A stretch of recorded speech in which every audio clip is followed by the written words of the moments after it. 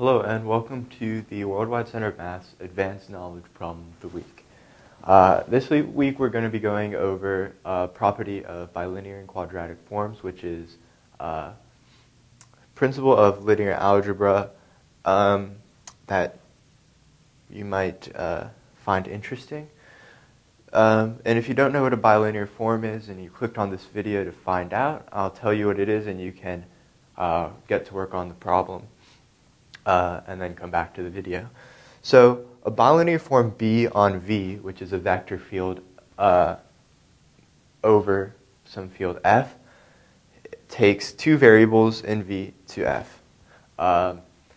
So a concrete example that's used all the time is the dot product. Takes two variables, V and V to F, so to a scalar field.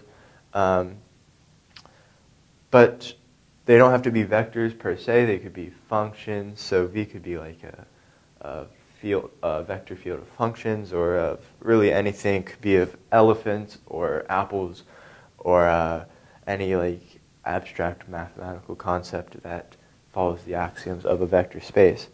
But anyways, a bilinear form, if you just look at it, it's bilinear, so you have both of them are linear in their own respect. So that means that it satisfies these three axioms.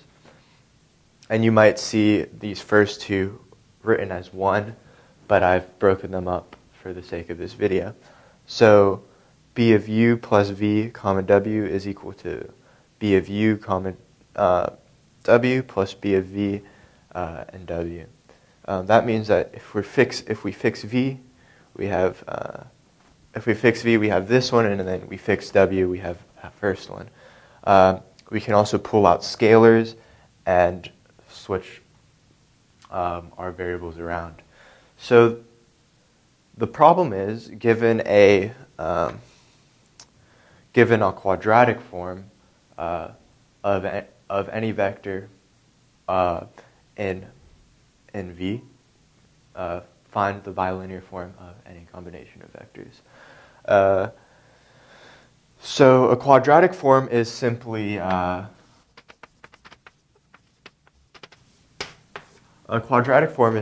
bilinear form when you take the two of the same variables. So we're going to choose strategically a vector in V that we can manipulate to find a combination of vectors in our bilinear form. And we notice that this axiom particularly has to do with addition, and we also notice that it kind of splits it up nicely. And since vector spaces are closed under addition, we know that that our vector V plus W is also in our vector space. So we're going to take the quadratic form of V plus W, manipulate it, see if we can find our combination of vectors and the bilinear form of those vectors.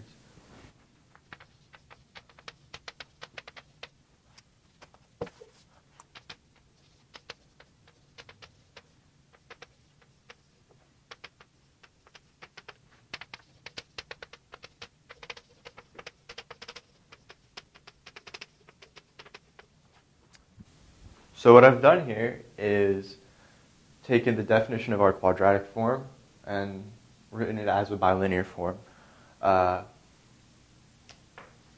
our two vectors, or of our vectors, which is V plus W.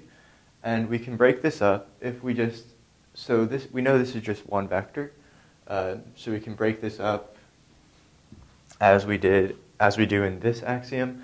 So First we fix, what did I do? First I fixed V, so I have V plus W, and then W. First I fixed V, so I have V comma V plus W plus W comma V plus W.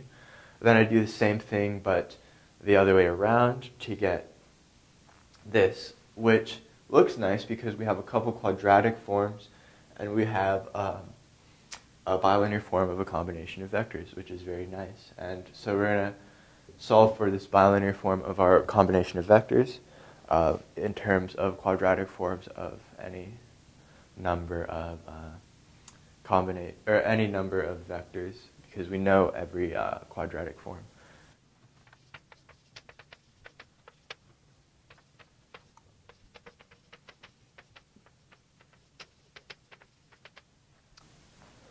So what I've done here, I've subtracted the quadratic form of W and the quadratic form of V from this here side, which is where we started. And we have two times the bilinear form of V, W. We divide both sides by 2. And now we have a bilinear form of a combination of two distinct vectors that we got to from a quadratic form of one of our vectors in our vector space. So we can now transition between quadratic and bilinear forms if we know all the quadratic forms in a vector space. So thank you for watching. That's it for this video. If you want to see a playlist of more problems of the week, you can click a link here. You can also find a link to subscribe to our YouTube channel and to find our website, where you can find all sorts of math content. We even have a linear algebra book on our website, which you should check out if you're interested in vector spaces and all those sorts of fun stuff. If you're on a mobile device, of course, these links can be found in a card up in the corner. Thank you for watching and have a good day.